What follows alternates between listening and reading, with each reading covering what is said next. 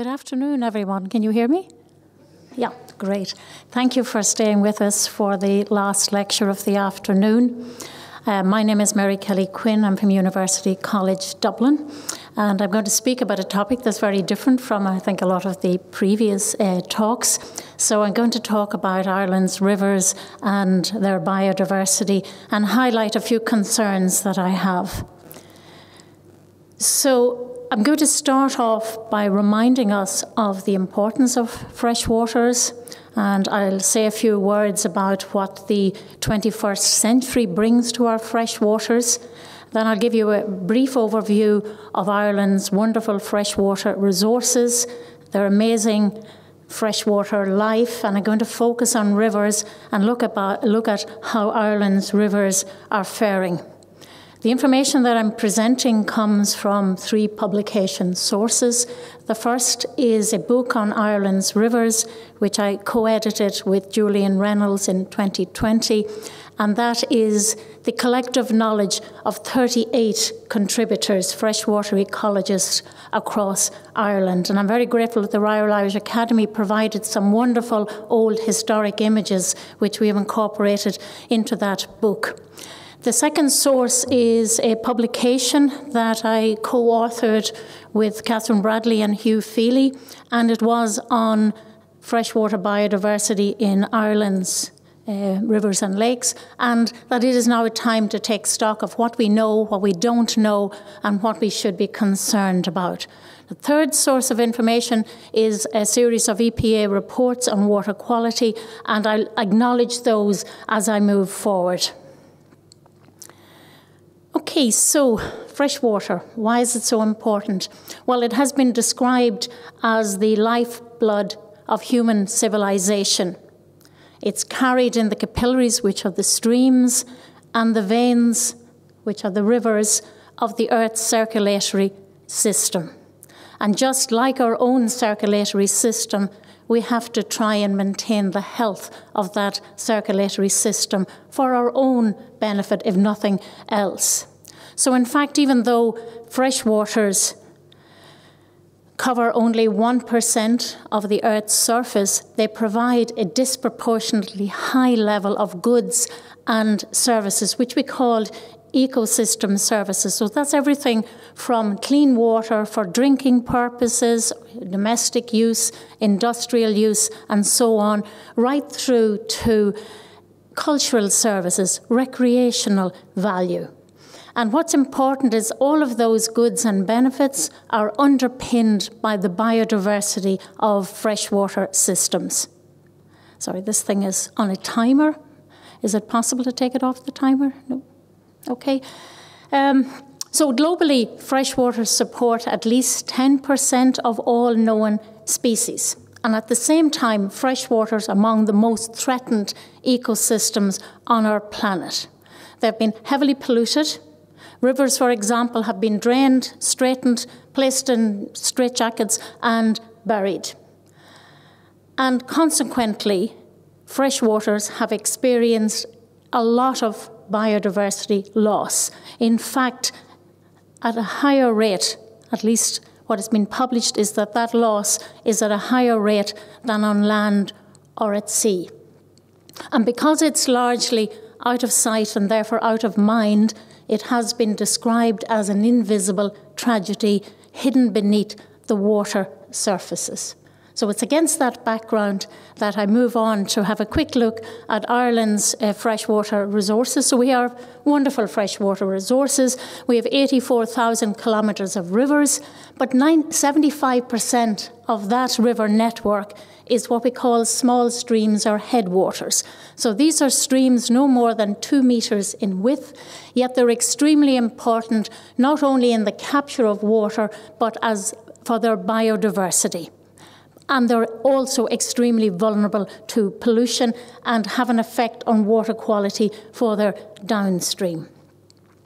We have 12,200 lakes.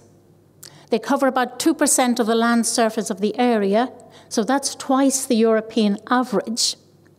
And the majority of those are also small, so about 8,000 of them are less than 1 hectare in area, and the majority of them are actually quite shallow.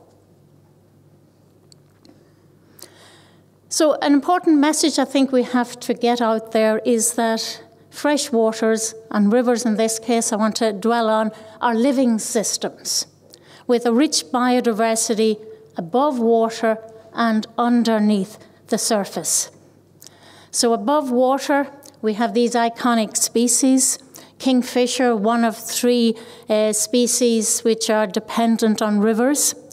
Otters, and then a range of insects, the damselflies and dragonflies, beautiful insects. Underneath the surface, we're all familiar with fish. Trout and salmon are particularly important as hallmarks of good water quality. But there are smaller creatures known as macroinvertebrates. And in Ireland, we have about 2,500. I say we have about because, in fact, we don't have a complete checklist of all the species, freshwater species that occur in our rivers. And we don't have a complete knowledge of their distribution. So here we're talking about everything from mites to mayflies, from the beautiful to the absolute amazing. These are 2 special invertebrates, and I don't have time to show you many, but I just want to give you a glimpse into this wonderful diversity of species that we have. And the first is the freshwater crayfish, and it, together with the pearl mussel, are threatened species across their distributional range. The pearl mussel is particularly sensitive and will only occur and reproduce in the most pristine of surface waters. And this is a species that can live for 120 years. And in Ireland, many of the pearl mussel populations are dominated by senior citizens. They are no longer producing the juveniles. But there are smaller creatures that are just as fascinating. And I've been studying freshwaters for over 30 years. And every time I look at a sample on a riverbank from a clean river, I'm absolutely amazed at the variety and the beauty and the abundance of these creatures. And what I've shown you here on the slide are probably the most abundant of those, the mayflies, the stoneflies, and the caddisflies. And these are the juvenile insects. They will emerge from water for a small period of time, but they spend most of their life under water. And these are very important indicators of water quality that I will mention in just a moment.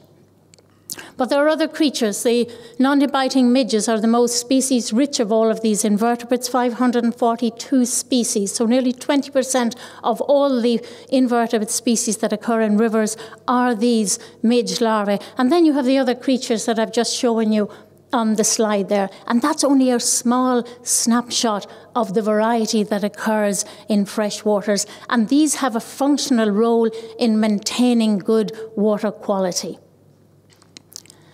So macroinvertebrates, as I just mentioned, can be indicators of water quality. So in effect, they are acting like the canary in the river. And I'll show you 2 images here.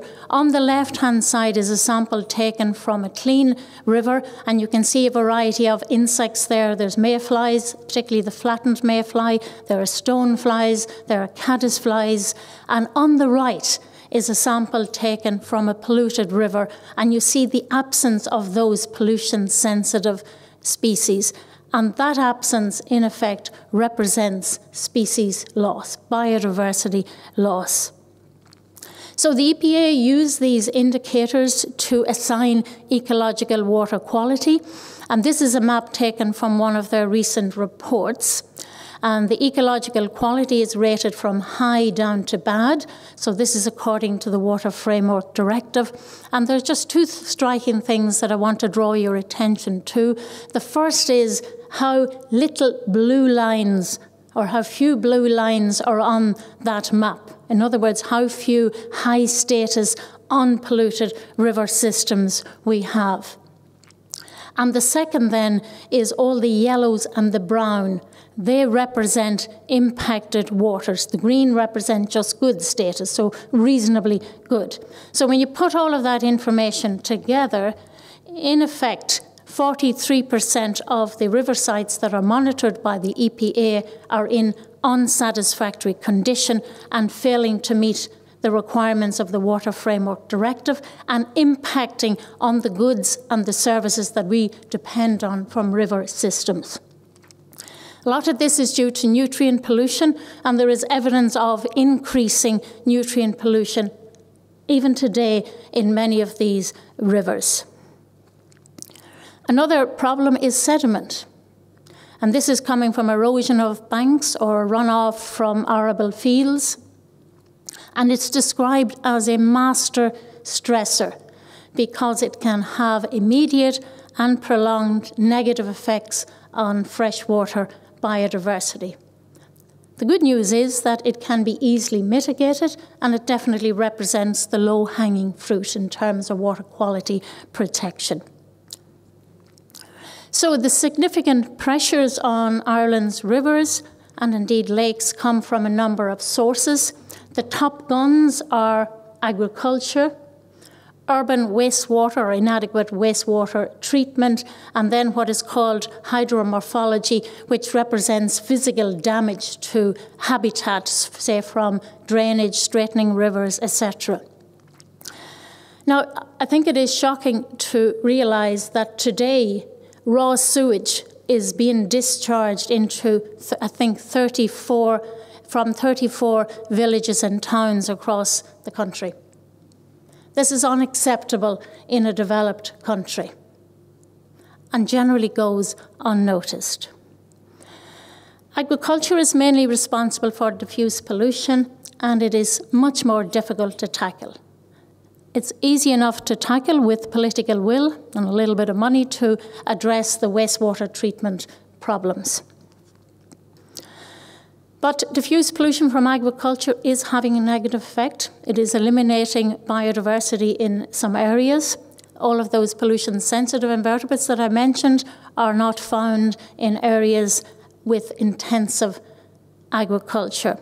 And the other issue that we're seeing in areas with intensive agriculture is that the variety that you get across the landscape is much reduced in these areas.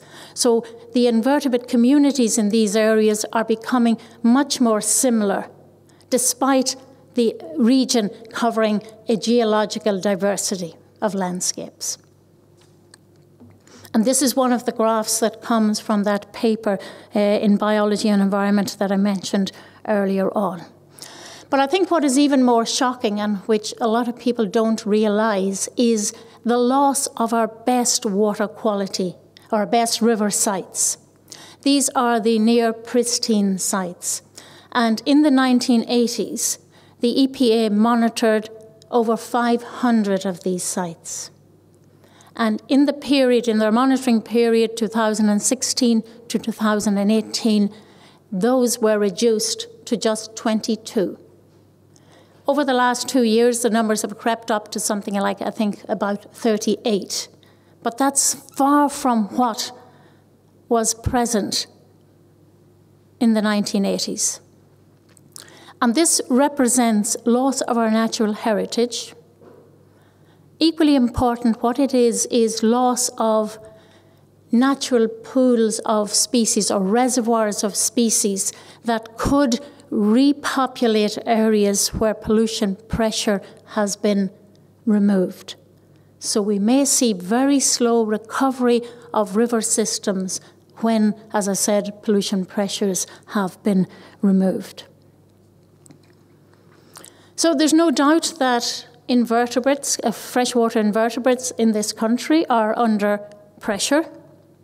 And I have a table here that I'm also taking from that publication, the Biology and Environment publication that I just mentioned a few minutes ago.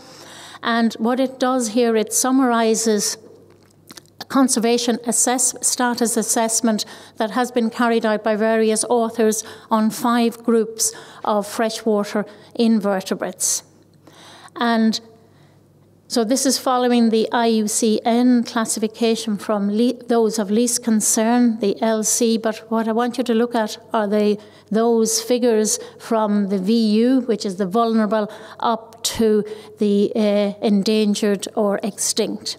And across all of these 5 groups, almost 30% are vulnerable or in worse condition. Furthermore, most of these assessments were carried out over 10 years ago, and on data which was much older than that. I have no doubt that the situation is a lot worse today, but we don't have the data at present to make that assessment. So in effect, we are not aware of what we are losing. So to sum up, I think the time is now for action. Water quality is going in the wrong direction, despite considerable effort. We have the science. We know where the problems are. It's just a matter of finding the best solutions to those problems.